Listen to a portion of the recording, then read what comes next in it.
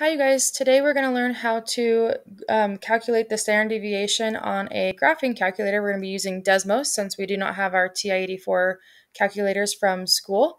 So we're going to be using Desmos. So the first step you're going to do is go ahead and add a table. We're going to go ahead and actually calculate a list of values. So we won't be using our x1.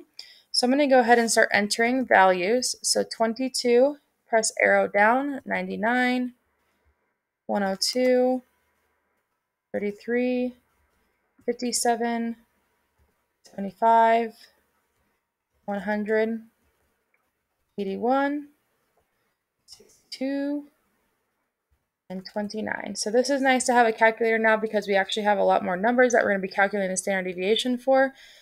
So it's just nice to actually have a calculator to do a lot of the work for us. So I'm just double checking my numbers that I actually have all of the ones I want to use. And now we're simply going to, so if you guys, your keyboard was not there, it's up down here in the bottom left corner. You're going to go ahead and pop that up.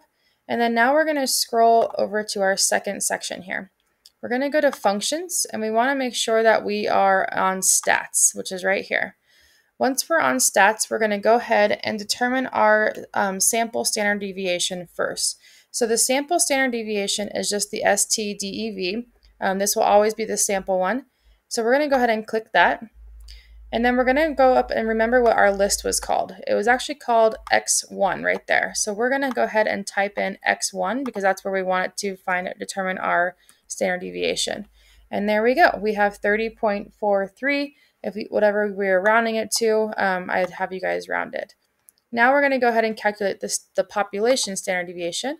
So we're going to go to stats, and then this is the STDEV, but with the P standing for population. So we're going to go ahead and calculate that, and from the same list, close your parentheses, and then there we go. We got our 28.87, or depending on whatever I actually have you calculate.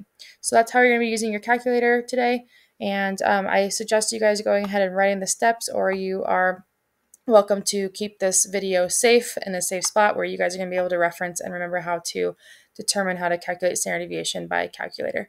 All right, you guys, if you have any questions, I will see you in class. Bye.